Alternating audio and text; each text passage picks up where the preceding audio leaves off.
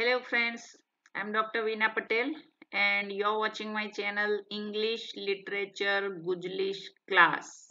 Please subscribe my channel if you have not yet. આજે આપણે જે ન્યૂ ટાઈમ ટેબલ આવ્યું છે FYBA નું સેમેસ્ટર 1 રેગ્યુલર સ્ટુડન્ટ્સ માટેનું તે વિશે ચર્ચા કરી લઈએ. Veer Narmad south Gujarat university Surat notification number exam 23180 of 2022 program of the first year BA semester 1 regular offline examination December 2022 ડિસેમ્બરમાં એક્ઝામ લેવાની છે.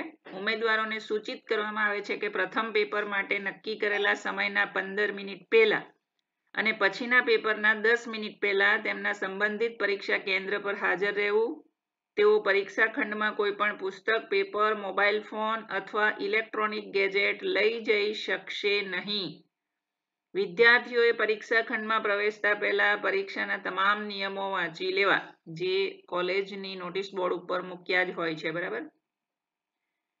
તમને એક્ઝામનો ટાઈમ આપવામાં આવ્યો છે 1:30 થી 3:30 બપોરનો સમય છે. તો આપણે જોઈએ કે પહેલા દિવસે તમારું શેનું પેપર છે.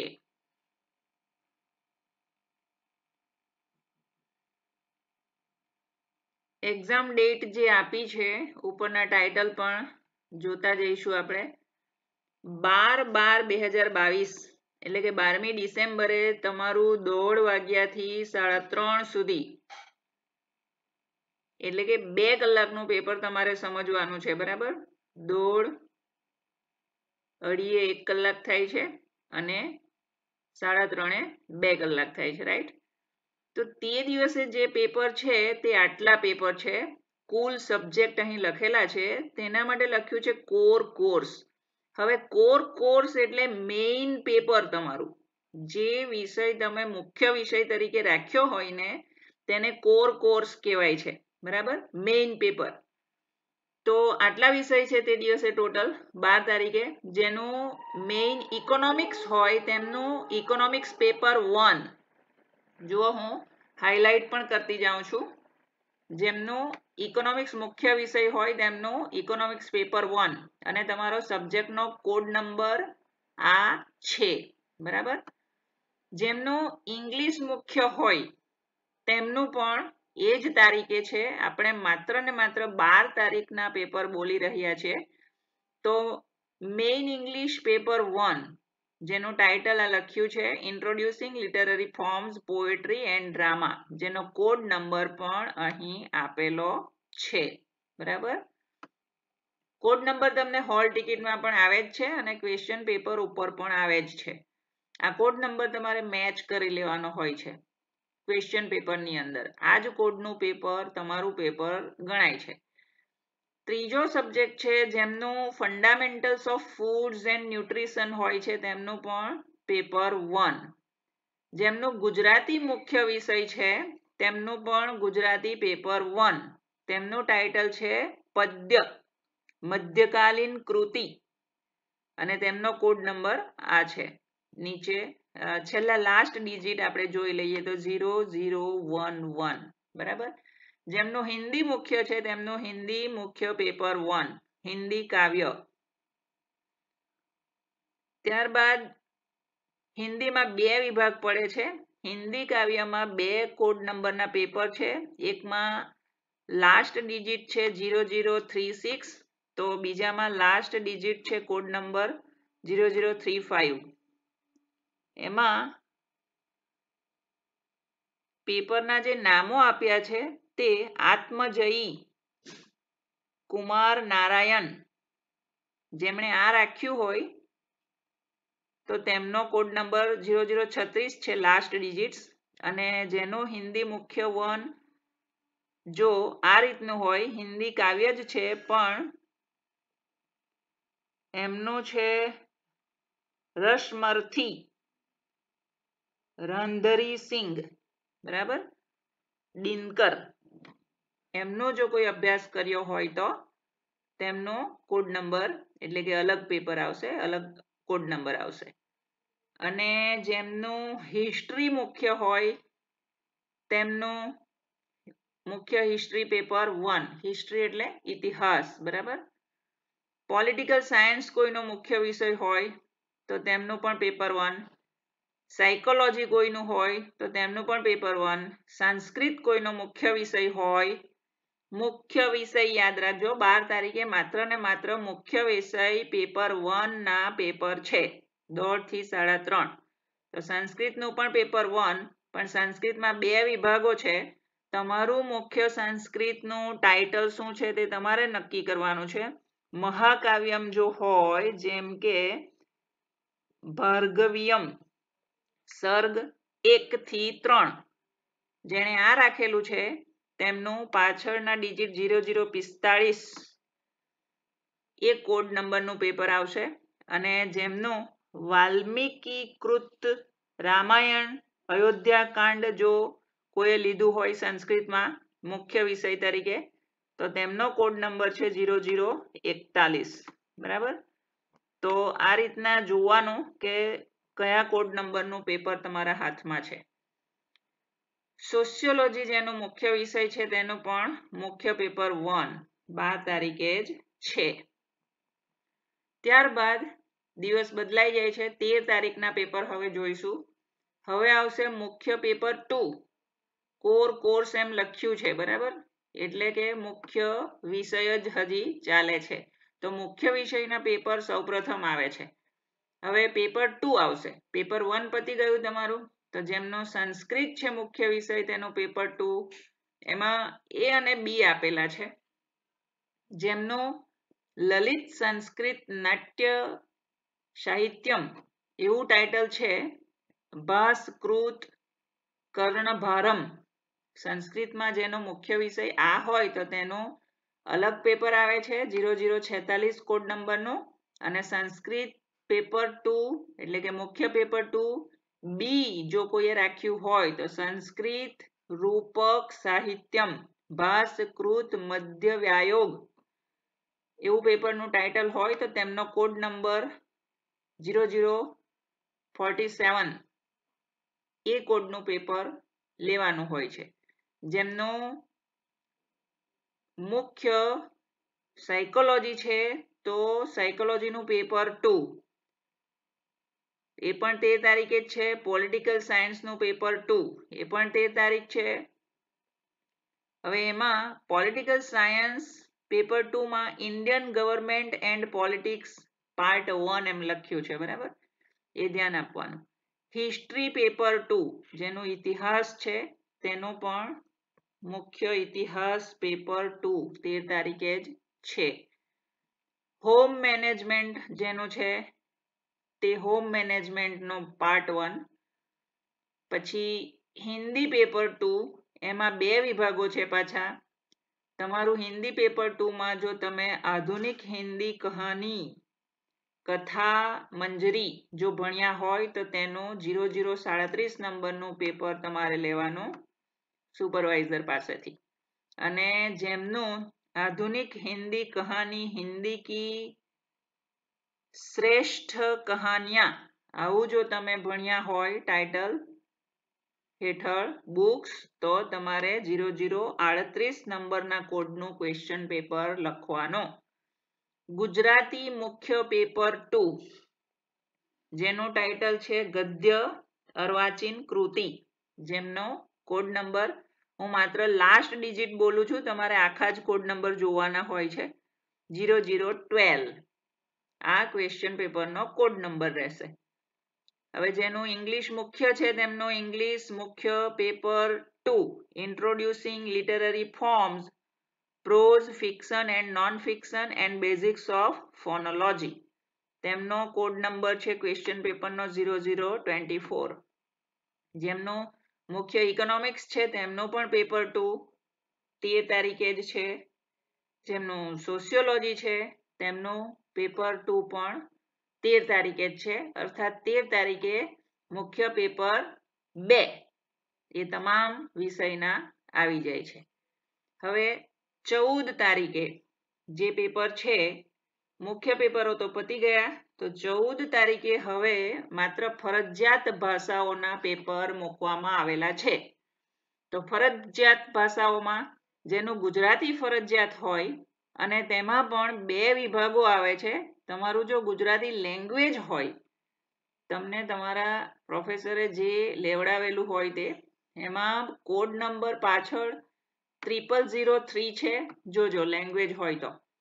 અને જો તમારું ગુજરાતી પ્રત્યાયન હોય તો તમારું પાછળ કોડ નંબર 005 છે, છેલ્લા 4 ડિજિટ જોઈએ તો.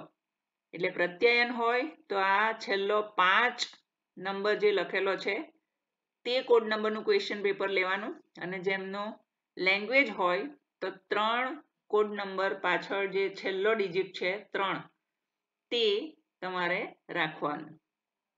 ત્યારબાદ હિન્દીમાં પણ એ રીતે જ છે, લેંગ્વેજ અને પ્રત્યાયન. જેમનું લેંગ્વેજ હોય તેમણે લેંગ્વેજનું પેપર લેવાનું, જેમનું પ્રત્યાયન હોય તેમણે પ્રત્યાયનનું પેપર લેવાનું. અને આમાં ખાસ જણાવી દઉં કે સુપરવાઇઝર લોકોને મોટાભાગે તમારું સબ્જેક્ટ કયો હોય છે એ ખબર ના પણ હોય, કારણ કે સુપરવાઇઝરનો પોતાનો સબ્જેક્ટ કંઈ અલગ હોય છે અને સ્ટુડન્ટ્સ અંદર જુદા જુદા વિષયના બેસેલા હોય છે. તો તમારું જે પેપર હોય તે જ તમારે લેવાનું એમની પાસેથી અથવા માગવાનું. તો હિન્દીમાં લેંગ્વેજનો જે કોડ નંબર છે 0004, અને જો પ્રત્યાયન તમારું હોય તમે રાખેલું તો 0006 લાસ્ટ ડિજિટ્સ. અને English compulsory language through literature, જેને આપણે LTL કહીએ છીએ, બરાબર, એમાં પાછળ પાર્ટ 1 એમ લખેલું આવે છે. તો એમનો કોડ નંબર છે પાછળ 1001, બરાબર, આ કોડ નંબર છે. અને જેમનું English compulsory return and spoken communication હોય તેમણે 002 વાળું પેપર લખવાનું છે. તો આપણું તો LTL છે, તેથી આપણે ઉપરનું લખવાનું છે, લેંગ્વેજ થ્રુ લિટરેચર. ત્યારબાદ 15 તારીખે જે પેપર છે તેમાં ફાઉન્ડેશન ઇલેક્ટિવ એક વિષય એવો કોલેજે જાતે આપેલો હોય છે કે જે તમારે કમ્પલસરી લેવો જ પડતો હોય છે. જેમ કે આપણે ત્યાં એન્વાયરમેન્ટલ સ્ટડીઝ 1 એટલે કે પર્યાવરણ ચાલે છે.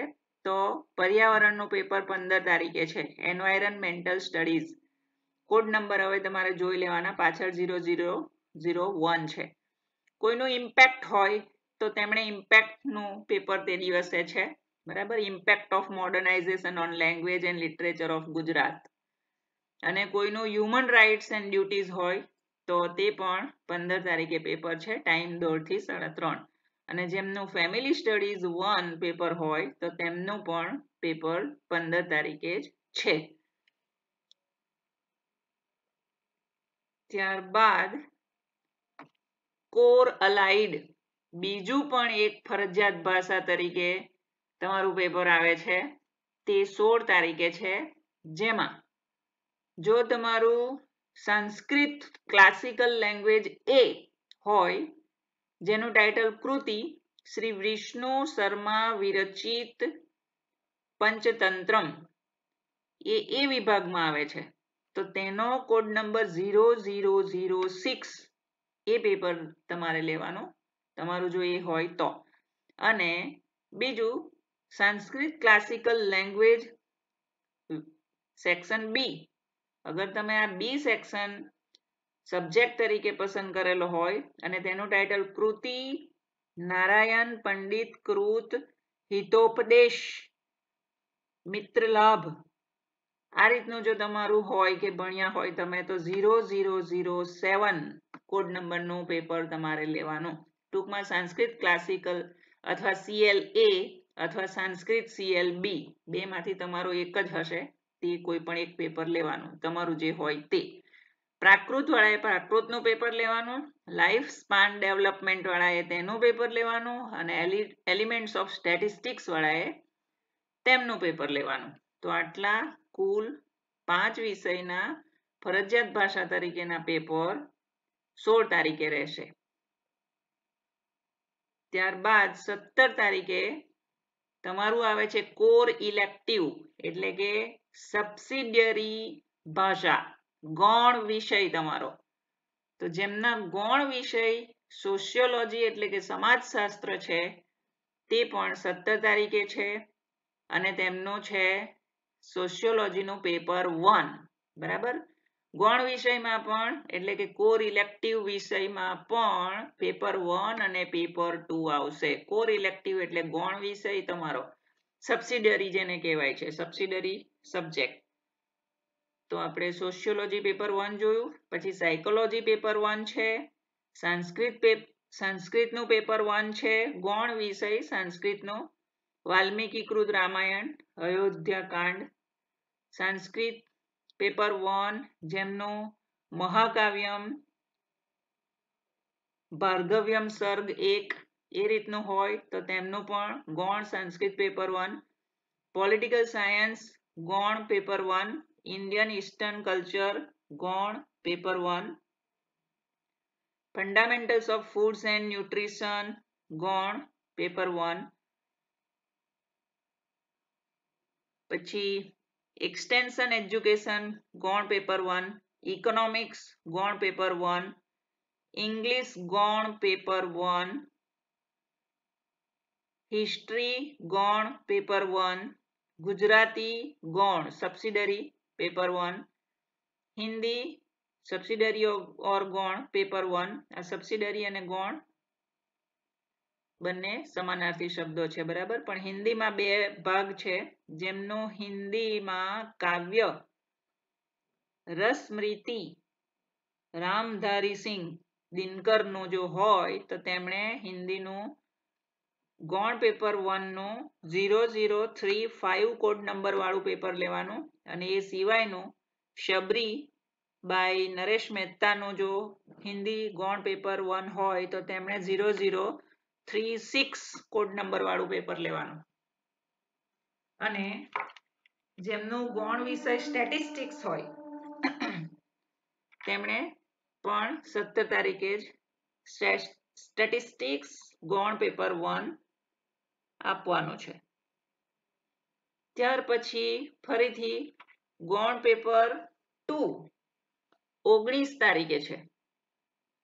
તો તેમાં જોઈ લઈએ આ બધા જ તમામ ગૌણ પેપર સ્ટેટિસ્ટિક્સ ગૌણ પેપર 2, સોશિયોલોજી ગૌણ પેપર 2, ગુજરાતી ગૌણ પેપર 2, હિન્દી ગૌણ પેપર 2, હિન્દી ગૌણ પેપર 2 પોતપોતાના કોડના, જો કથા મંજરી ભણ્યા હોય હિન્દીમાં તો તેનો કોડ નંબર 0037 છે.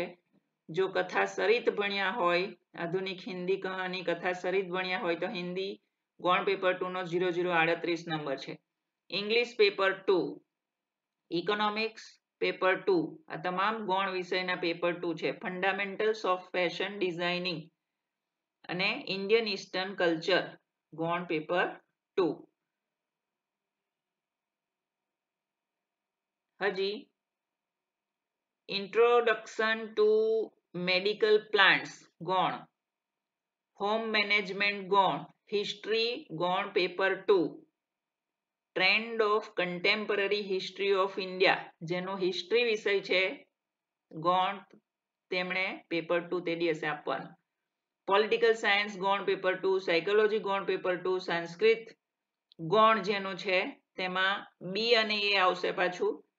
જેમણે બી રાખેલું હોય તેમનો ટાઇટલ જો સંસ્કૃત રૂપક સાહિત્યમ ભાસકૃત મધ્યમ વ્યાયોગ આ જેમણે ભણ્યા હોય તેમણે 0047 કોડ નંબરનું પેપર આપવાનું રહેશે. અથવા જે લોકો સંસ્કૃત ગૌણ પેપર 2A લઈને બેસેલા હોય જેમાં લલિત સંસ્કૃત નાટ્ય સાહિત્યમ ભાસ્કૃત કર્ણભારમ આવું જો ભણ્યા હોય તમે તો 0046 કોડ નંબર વાળું પેપર તમારે આપવાનું રહેશે. તો 19 તારીખે પણ તમામ ગૌણ પેપર છે. તો આવી રીતે તમારે સમજવાનું રહેશે. જેમની પ્રેક્ટિકલ ટેસ્ટ લેવાય છે તેમની ઓફલાઈન પરીક્ષાઓના સમાપન પછી લેવામાં આવશે. યુનિવર્સિટી પ્રાયોગિક પરીક્ષાની તારીખ, સમય અને સ્થળની જાહેરાત પછીથી જાહેર કરવામાં આવશે. આર્ટ્સના સબ્જેક્ટમાં સાયકોલોજી કે બીજા કોઈ મેડિકલ કે એવા સબ્જેક્ટ સિવાય કોઈમાં પણ પ્રાયોગિક પરીક્ષા લેવામાં નથી આવતી, પણ જેમને આવતી હોય તેમના આ પેપર પતે પછી પ્રેક્ટિકલ લેવામાં આવશે એવી નોંધ લખી છે. ઓકે, તો આ રીતે ટાઈમ ટેબલ તમારે બધાએ સમજવાનું છે.